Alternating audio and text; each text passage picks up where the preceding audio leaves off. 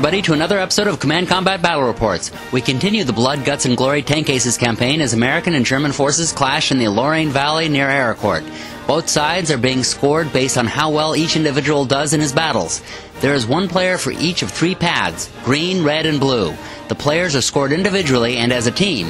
Whichever team scores the most points wins the campaign, and the individual who scores the highest single points is the top tank ace. Today's battle is the rematch at Bainville-Aux-Miroirs. My apologies to the French for butchering your language. We're playing today at Game Empire, the land of 1,000 games, one of the best game shops in LA. The scenario today is corners. Chris's Germans set up in the town and past the hill, and Michael's Americans all bunched up in behind the hedges to the top left. Let's see what they do in the American first turn. Yep, 5. He begins by firing at the tanks hiding behind the house and takes out one. The Germans were evidently making pie inside, and they're going to have to run outside and hop in their tanks to get this rolling.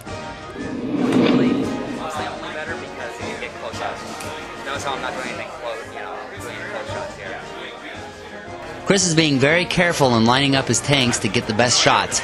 But there are these things. I know what that does. Oh, that just blocks line of sight if it's, for aiming purposes.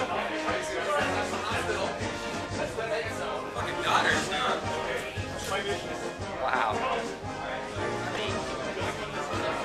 That's a typical... The ones behind the hill pop up over it and take their shots, taking out one of the American Shermans.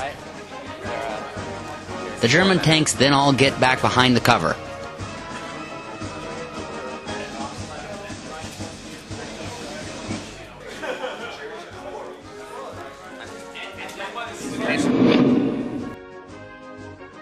Michael's going to have a hard time chasing down those Germans.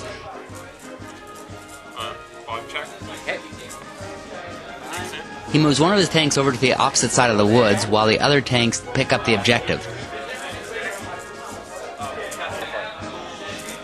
It's armored plating, which is going to help those Bic lighters, I mean Shermans. Still, he's not going to take any chances, and he backs his tanks up from the hedgerows. On to the German turn 2. They pick up their objective and get experimental optics, which are going to help them hunt down those Americans once they can get to them. He's moving the tanks that are around the town down the road.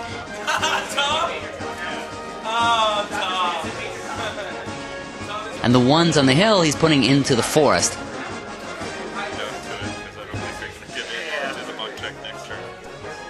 But oh, he rolls a 1, which bogs down one of his Panzer IVs. That's a real shame.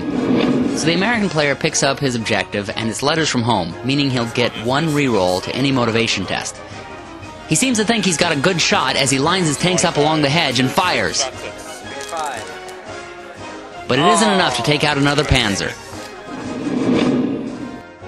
Chris is lining up the tank ace as he hides behind the chair. It looks like he's charging with all the rest of his tanks. Charging him where you started. Yeah. It's when you're entering or where you start when you're already. And he takes out one Sherman along the hedgerow. Then he takes out the lone tank that went out for the objective. It's a bad day for the Americans, and it's only going to get worse as the Germans push forward with their storm moves.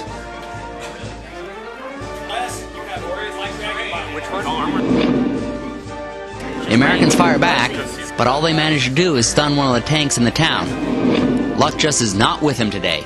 But it does seem to be with the German player as he pulls up his objective, and it's a visit from the general, which will allow him to re-roll anything he desires.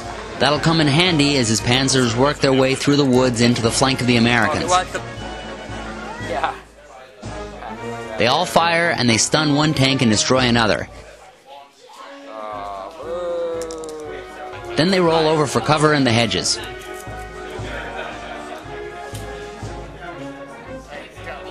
So this is how the battlefield is looking at the end of the German turn 4. The Americans will need a miracle to turn it around. They move one around the rear of the panzers. Then they try to remount their tank. They fail, but they use the letters from home and get a reroll.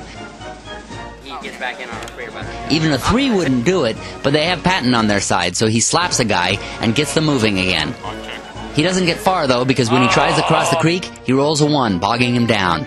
That's sad to see, especially since he didn't need to cross to get a shot. All right, let's see what the shot here. And the only operational tank fires and misses.